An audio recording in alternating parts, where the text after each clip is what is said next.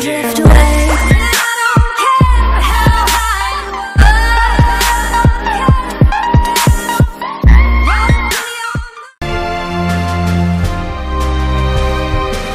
If there are profits, as luxury SUVs have gone from relative obscurity to regulars in the valet line, competition has grown fierce, and the measure of overall goodness has been steadily on the rise. And that is how it should be. Pretty good just doesn't cut it anymore.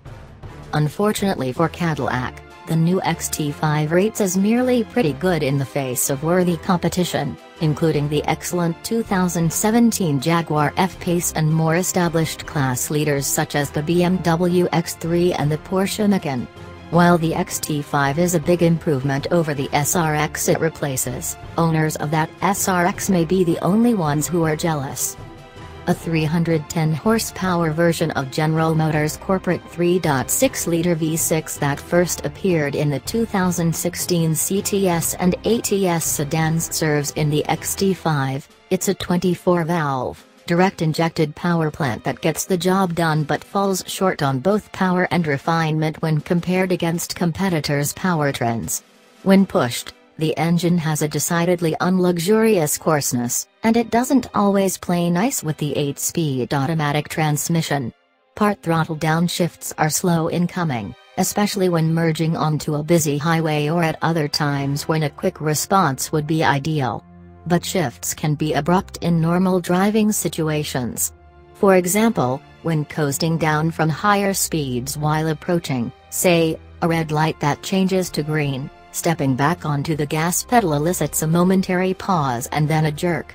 There's a lot going on that may contribute to this behavior, with Cadillac's V6 employing both a cylinder-shutdown mode to save fuel under light loads and stop-start technology, which, annoyingly, cannot be disabled. Whatever the causes, it ends up feeling less smooth and refined than the segment leaders. Cadillac's workaround is to select tap shift mode by clicking the lever past the D position, using the two paddles hidden behind the steering wheel spokes to choose your own gears, but it's one we doubt few owners will employ. Lots of leather-lined room. Inside, the news is better, for the most part.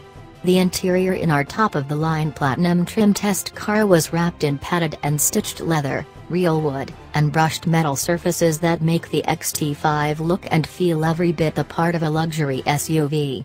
Most pieces fit together well, and some details, such as the single metal insert circling the steering wheel hub, are nicely styled and well thought out.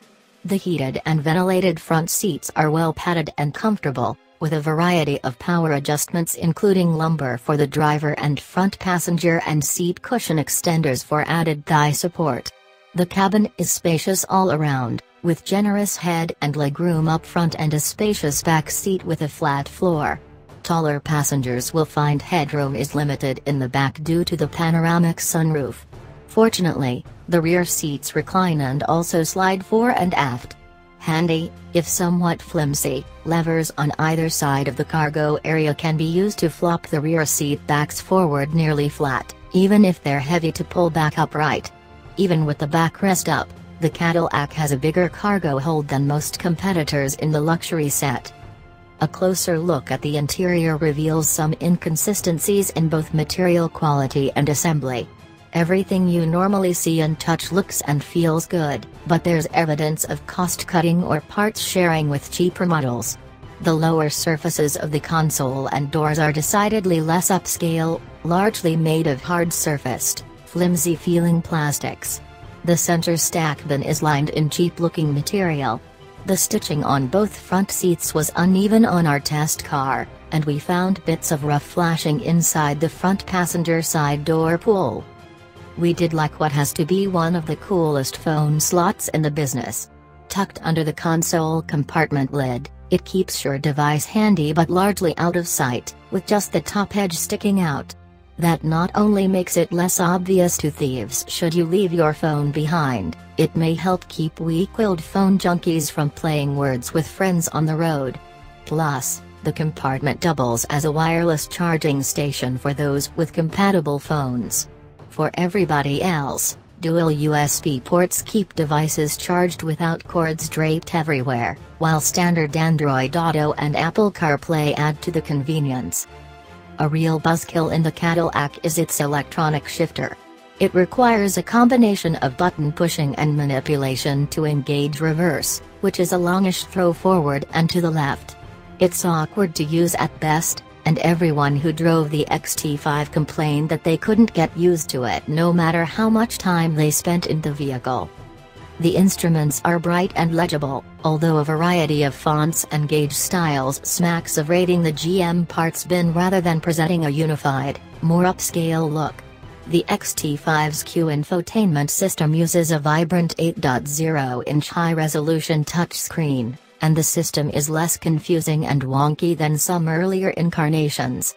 Still, some basic functions like regulating airflow require more steps than they should, and the sliding bar for radio volume does not always respond. We usually avoided that annoyance by using the redundant controls on the steering wheel, but a simple knob would also do the trick just fine while being accessible to the front passenger.